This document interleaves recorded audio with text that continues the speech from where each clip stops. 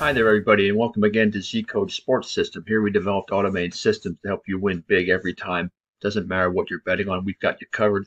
Before we get into some MLB action for September the 18th, I want to invite you to join so you'll have access to the VIP Club section, which has all these tools to help you make your picks. Okay, so the NL season is just about over for the regular season, but there's still some playoff spots up in the air, and so we want to get started. Take a look at some of those games for the 18th. So it's a full slate of games. The first thing we want to look at is Minnesota Twins and the Cincinnati Reds. You can see here the Twins coming in burning hot. They are winners of 3 out of their last 4, while the Reds are average up. They are 4-2 over their last 6. If you take a look at the over-under, you can see Minnesota has been trending in games over the line, and Cincinnati has also, at least in the last few games. The score prediction has Minnesota by an 8-6 score with confidence in prediction. Not real high, though, only about 55%. If you want to take a look at the power ranks indicator, you can see that Cincinnati is on a little bit of a downward trend here. They're at plus 18 as of September 15th, and Minnesota went from plus 14. They are now back up to plus 21. If you take a look at the stability factor right here, this chart, you can see it's been up and down for both teams. As you see, Minnesota was at plus 15 back on July 23rd, and since then they have not been very consistent. They are now down to plus 12. Well, Cincinnati has been roller coaster up and down all year as far as the consistency factor goes. You can see they're up as high as plus 11, but that was way back on May the 21st, and they're currently sitting at plus 8. In the end, though, I like the Twins. I don't really see the Reds doing too much in this one. I think it's going to be a higher scoring game. So let's take the Twins and over the line. The next game we want to look at, let's see, Philadelphia Phillies and Atlanta Braves. The Braves just won 3 out of 4 in Philadelphia. Now the Phillies have the unenviable task of trying to win in Atlanta.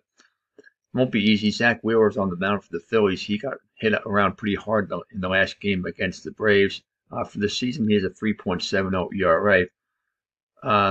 His away ERA is actually quite good at 3.26, but he's a very poor bet at minus $245.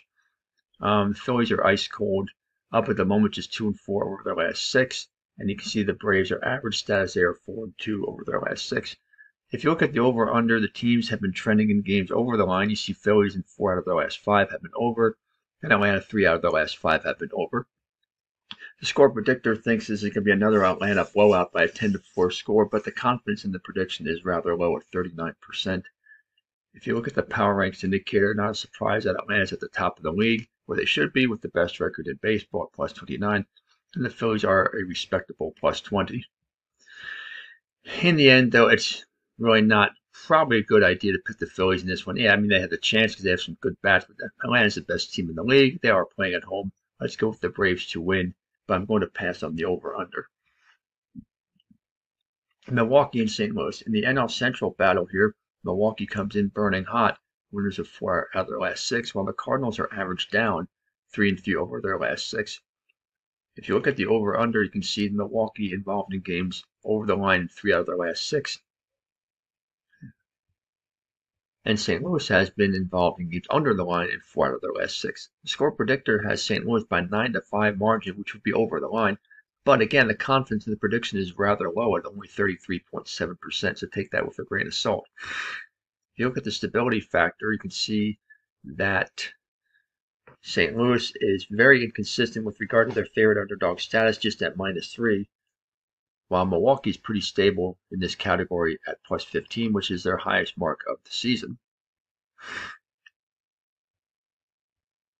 Head-to-head wise, the teams have split the 6 games this season. You can see right here, both teams winning 2 out of 3 at their home stadium, with the biggest margin of victory, an 18-1 blowout with St. Louis on top back on May the 15th.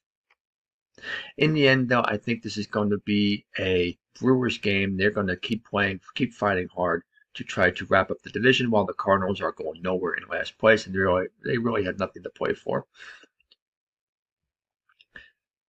Next game we want to look at here is probably the game of the day, the Orioles and the Astros. Although the Orioles have lost their last 4, They're 5-5 over their last 10, dead status at the moment, but they are still at top with the Rays in the AL East, while defending world champion Astros are battling with the Rangers on top in the AL West. And you can see they are averaged down 3-3 over their last 6.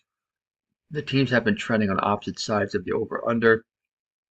The score predictor has Baltimore by 2 runs. Confidence in prediction a little bit higher than the toss of a coin at 53%.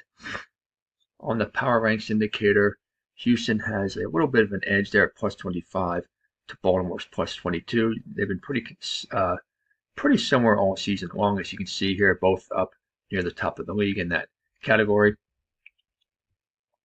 Head-to-head wise, they played 3 games this season in Baltimore, with Houston winning 2 out of the 3, with a combined score of 17-13 in those 3 games. I'm going to actually go with an upset here. I just have a feeling here about the Orioles. They're going to have to get out of their slump at some point. Losers of their last 4. Why not now? Let's go with the Orioles, but I'm going to pass on the over-under. And then the last one we want to look at for the day is, as we scroll down through, a full slate of games. You can take a look at all of these if you want. Detroit and Los Angeles. Now, why Detroit and Los Angeles? Detroit's going nowhere. Los Angeles at top in the NL West. But it's kind of an interesting matchup because Detroit has been playing a lot better ball lately, burning hot, 4-2 over their last 6.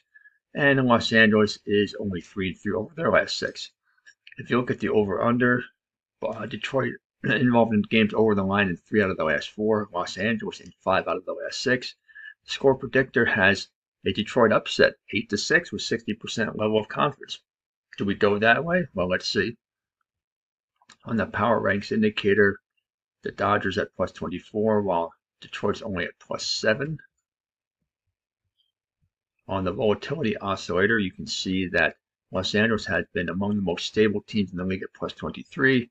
Detroit has been up and down. You can see they were as high as plus 10 back on June 15th, and now they are back down to plus 7, so they've been very inconsistent. In the end here, I really don't think the Tigers are going to take this one.